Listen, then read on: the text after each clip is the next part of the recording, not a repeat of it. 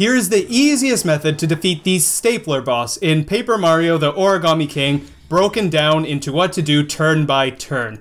Normally when you're fighting this boss, if you use the hammer attack, that'll get rid of 1 staple. If you use a jump attack, you can get rid of up to 4 staples. Then the boss will use its special attack on you, you'll take damage. It'll switch to red staples and gold staples, and you'll take all kinds of damage. But here is how to beat the stapler boss in just 4 turns.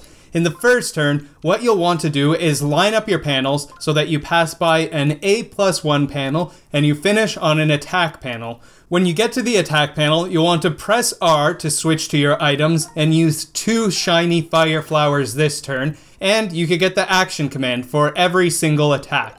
The way that I do this is I look closely at the screen, and whenever you see the fireball appearing or when the fireball starts to get big, that's when you press the A button. And if you press the A button sooner, then that will make you attack more quickly. When it's the enemy's turn, it's really important to block these attacks, because if you don't block these attacks, then you'll take a lot of damage, you'll get stunned, and the fight will take longer. What I do as my cue to make sure that I block at the right time is first it looks like the stapler is going to come down at you, but then it hesitates for a moment, it lifts up slightly, and then it starts to come down at you, and that's when you press the A button to block. In the second turn, you'll want to line up the panels so that you pass by the treasure chest, and you again finish on an attack panel. When you get to this attack panel, again, you'll go to your items and you'll use a shiny fire flower again, and you'll want to get every single action command again. When it's the enemy's turn this time, it seems like in the second turn, the boss has a slightly different dog tag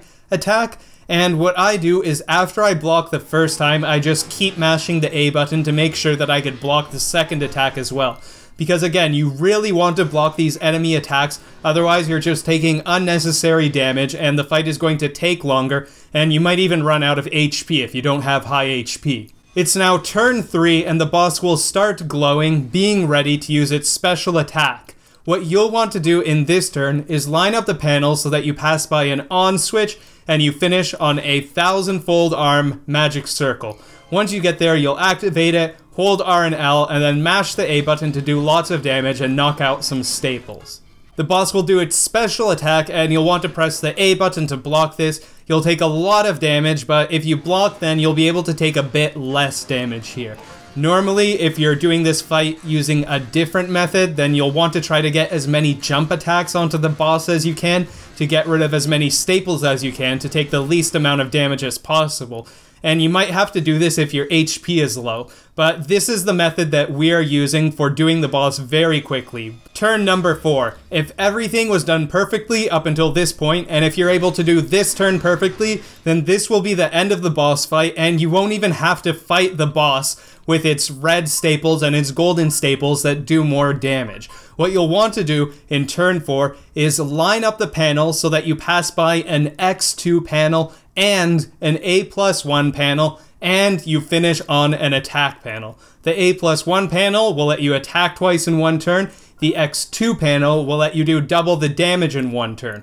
So once you get to the attack panel, after passing both of these panels, you'll want to use legendary iron boots for both of your attacks. And you'll want to get every single action command, and after the second attack on the 4th jump, that will defeat the boss. So here is how to defeat the stapler boss easily in just 4 turns. I hope this guide has helped you. Please let me know in a comment if this guide was useful to you. Please subscribe if you'd like to see more of my content, and enjoy your game.